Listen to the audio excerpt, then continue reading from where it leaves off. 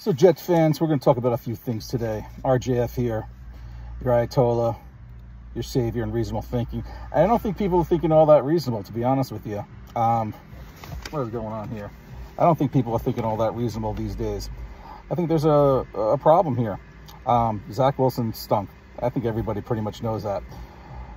But there are still people blaming the offensive line. There's people blaming the play calling. You know what's really funny? The one common denominator of Zach Wilson, the offensive line, and the coaching is all tied to Joe Douglas. And you don't hear a fucking peep about that from the content providers. And you wonder why. We're going to talk a little bit about that later. I'm going to basically go through some notes here of people who've actually responded to me on YouTube who just, you know, it's like, wow, you just don't get it. First, number one is Buffalo Jets fan. I get on this guy all the time because he's wrong most of the time. But he's got 10,000 subscribers. I don't.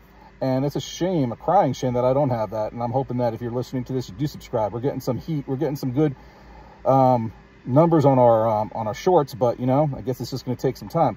Buffalo Jet fan once said he would like to extend Joe Douglas for 10 years. Could never come up with why. Someone challenged him to do a show with every draft pick, every free agent. He started to do it, then he stopped because he saw the light. He saw that this man just did not build a good team. Came in here with two basically objectives and screwed up on both of them, offensive line and quarterback. Now, folks, I suck at a lot of things, but I was right on with all this. Look at my content way in the beginning. People that know me personally know that I was off of Zach Wilson when he was at BYU. This was a mistake. Joe Douglas fell in love thinking he was getting the next Patrick Mahomes. He didn't. Patrick Mahomes is a once-in-a-lifetime, you know, millennial, you know, athlete. He was a three-star recruit at a shitty school who couldn't throw accurately. Somehow he figured it out because his football IQ is off the charts. Zach Wilson's isn't. So Buffalo Jet fan, who's, by the way, blocked me from commenting live. No one can read my comments, which is pretty fucking childish on his part. At least he had enough hair in his testicles to basically do a show today that basically said, yeah, I may have been wrong about Joe Douglas, you know, blah, blah, blah. Jake Asman, on the other hand, this guy's got 32 fucking thousand subscribers. You go onto his website, Jake Asman, he basically works for ESPN. I've seen this guy in his room call me, you know, clown, call everybody a clown, put people in a shadow room if they don't agree with him. I've seen him attack other people, you know, other, you know, sports, Chris Russo, somebody on ESPN. But the guy is a hypocrite, and I don't blame him. I would do the same thing. He lives in Houston, and he has ties to Long Island. His family lives there. He's a Jets fan. Is very passionate. And again, I'm prefacing by saying, I don't blame him. I do the same fucking thing. But he will not say a word about Joe Douglas. You know why? Because he gets privileges when he comes over here going to the game. If you bash the coach, you bash the GM, all of a sudden the front office and the organization isn't going to be so kind to you. He's a pussy, though, because he should at least say that. Same thing with Michael Kay with the Yankees. Michael Kay probably is in a different income bracket than Jake Asman, but he's clearly not going to overly bash the Steinbrenners and you know, Aaron Boone, you know. So that goes to that. I want to read you what Jake Asman wrote back to me, because I basically said, hey, how come you don't say anything about Joe Douglas? Here was his comment back to me, by the way. Let me read this back to you. You'll know where it stands. And you hear Jake Asman saying, it's a quarterback. I can't stand it, blah, blah, blah, bashing everything else. Here's his reply to me, basically saying, hey, why don't you just say Joe Douglas needs to be fired? You never call him out. I don't want Joe Douglas to be fired, which is why I'm not calling for his job. It's not being a Joe D truther. I just don't believe he should be fired. I was extremely critical of the backup quarterback plan all season and throughout the show. But if I don't think he should be fired, I'm not going to say it to appease you. He's a prick, basically. I like him, but he's a prick. He gets on people. This is kind of his personality. But again, you're a hypocrite. You got 32,000 followers, and you're not being truthful. At least say it. At least say, hey, I can't be overly critical on Joe Douglas because I like going to Jet games. And, you know, be cool if you said that. Let's see what else we got here, folks. We got some tool named Billy SBC, who basically, you know, going back and forth with me, he's blaming the offense. He says, really, what part of release time don't you get? I've read your post before and this one too. And in a second, we're getting the belt, so I might be able to go, you might be able to go hide behind mom's skirt again, blah, blah, blah. But here was a funny one. He basically says, Zach Wilson has one of the better arms in the NFL. Zach Wilson is waiting for receivers to get open. There's people who really do this. You know, I was watching American Idol, and I thought the whole thing was rigged because some people really can't sing. Whoa! Some people really can't sing. And I'm like, wow. They think they can sing. And this guy thinks he knows football. Even worse than this guy is somebody named Kiboros5308. We were one catch, he wrote on, we were one catch away from tying the game. The OL was bad yesterday. No matter what we be able to replace them with, they struggle with that. Well, I mean, some of them need to find the English language, which would be great. Makes no sense. Wasn't the offensive line. Folks, when you have a shitty quarterback, and, you know, he might be great at everything else. Don't mean to get on Zach. 99.9% of us can't play quarterback in the NFL, or more than that. But defense, the defensive coordinators basically are saying, we dare you to throw the ball. We're going to stack the line. We're going to stack the box. We're turning off your run game, and we're blitzing you. We're going to send more people than you can protect, than you can protect. And if you can't show that you can basically get the ball out pretty quickly and find, you know, a man-on-man or an open receiver, you know, basically what's going to happen is what's been happening. The offense can't move the ball. And it sucks. I don't want to hear about how Joe Douglas, by the way, you know, drafted Breece Hall and Garrett Wilson. Doesn't matter. They both can't do shit without a quarterback. All right. Here we go. Another person here. Dank Rumracker 9545. The coaches are holding him back. The coaches are holding him back. We got this guy. This is the worst one. This guy named Uncle Rio 259. I'm a huge Zach, you know, Wilson supporter. Zach Wilson is developing slowly. I kind of tooled him on that, and then he writes to me, I hope when you struggle at something super important to you, you have people who care about you. He writes, people who care about you enough to be patient, help you succeed rather than preaching. Then again, I imagine you are like most people and quit when things get hard and hopeless. Folks, if you're feeling bad for Zach Wilson, let me explain this to you. He's 24 years old. By the time his contract is up, he'll have made $35 million. Now, if you're 20 years old and I basically said to you, I'm going to pay you $200,000 a year for 40 years. You're going to be 20, you're going to be 60 when you retire. You'd be like, I'm signing up for that. By the time you retire at 60 years old, you would have made gross $8 million. Zach Wilson will make that in 17 games. It's a fact. Don't feel sorry for Zach Wilson. He's made generational money. He will be fine. He is just not an NFL quarterback. So this tool, Uncle Rio, who's basically saying, you know, oh, you know, Zach Wilson's struggling. No, Zach Wilson will wake up a millionaire. You and I, you know, he will make more money than probably any 50 of us in here combined. That's the bottom line. That's what Zach Wilson's going to be doing.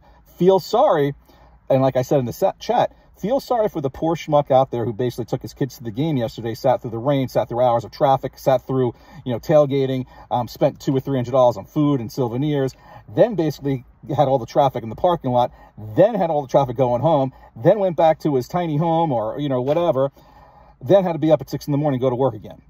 Zach Wilson did it. Zach Wilson woke up just fine, millionaire. Feel a little bit bad for Garrett Wilson. Feel a little bit bad for Breece Hall. They're losing money by the second. They're on the phone with their agent saying, hey, get me traded. I'm not going to make my next contract. So just a stupid remark from that person. Here we got somebody else. Some part of me wants to give him one more chance. This is from Ryan Zuppard, E6242. Some part of me wants to give him one more chance against a team he has no history with. Can't make this shit up, folks. Oh, we got one other person here. John OI3ME. Mr. Rogers will return to One Jets Drive soon. He will correct the issue. He's just not a great player. He's a coach and a problem solver. Aaron Rodgers lives in my neck of the woods, folks. I don't know him personally. I know people who do know him. He's a polite guy. I've seen him around out and about over here. He goes to kind of a coffee shop that I sometimes go to in that shopping center. Aaron Rodgers does not give a rat's ass about Zach Wilson. He doesn't hope anything bad for him. If he did, he'd be at the fucking games. He'd be talking in his ear. He'd have a headset on. He hurt his leg, not his mouth. He does not give a shit. Aaron Rodgers gives a shit about Aaron Rodgers. Folks, that's the truth. He's not coming in here to save Zach Wilson. He came in here to continue playing football. He doesn't need the money. He could have just gone and, worked for Fox. He wants to stick it to the Green Bay Packers. I'm sure he'll come back, but that doesn't give the Jets their generational quarterback, okay? We'll get on a different show if Aaron Rodgers was or wasn't the right move, which, by the way, Joe Douglas had nothing to do with. Joe Douglas got bitch slapped, gave up $110 million in draft capital when no one else really wanted him or had the cap space to have him. Green Bay didn't want him. They're doing just fine right now. Lastly, you know, I want to basically explain this to Jets fans, and there's a lot of you out there, with this whole bill cheat. Folks, no one ever gets on Tom Brady because I guess he's too cool for deflating the ball or whatever. You ain't cheating, you ain't trying, folks. I'm sure every NFL team does something. Bill Belichick is arguably the best coach in football. Jets fans continuously calling this guy names is so fucking comical and is so grasping at straws. It's unbelievable. He took a group of players yesterday who were totally inferior to the Jets roster and basically controlled the game. He basically was willing to give up yards for time. He basically was sending everybody after Zach Wilson, daring Zach Wilson to throw. The defense, once again, stayed on the field. His quarterback did enough they could do. Sauce Gardner is not the same player as last year, by the way, folks. You know, he might have to go back to Ahmad because he ain't Sauce. Regardless, stop it with the Bill Belichick shit. If we had this coach last year, we'd be in the playoffs. Coaching matters. Look at Robert Saleh. He's clueless. He doesn't know what he's doing. He's not good at his job. He's got 12 wins since he's been here. Joe Douglas has 21 wins, 48 losses. It's not good, folks. If that winning percentage was applied to baseball, they'd have the worst record of all time. The worst winning percentage of all time. Just think about that. Think about that for a little bit, everybody. So, anyway, I'm begging you, folks. If you came across this, please subscribe to the channel. I am on this shit. Again, I suck at a lot of things, but I am, you know, just ahead of the game here in this football 101. I just basically see it before it's happening. I saw this with the Jets. I never wanted to be wrong about something so much that I knew I was 100% correct about. And people will call me a Jets hater, hiding behind the mask. I've been called all of that. But I'm telling you, folks, I've got just a good feel on this Jets team. And I'm telling you, it is not a good team. It's got some good players.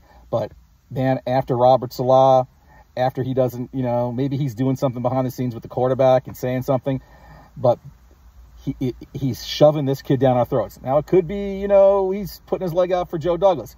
Who's ultimately to blame? Again, Joe Douglas is the common denominator.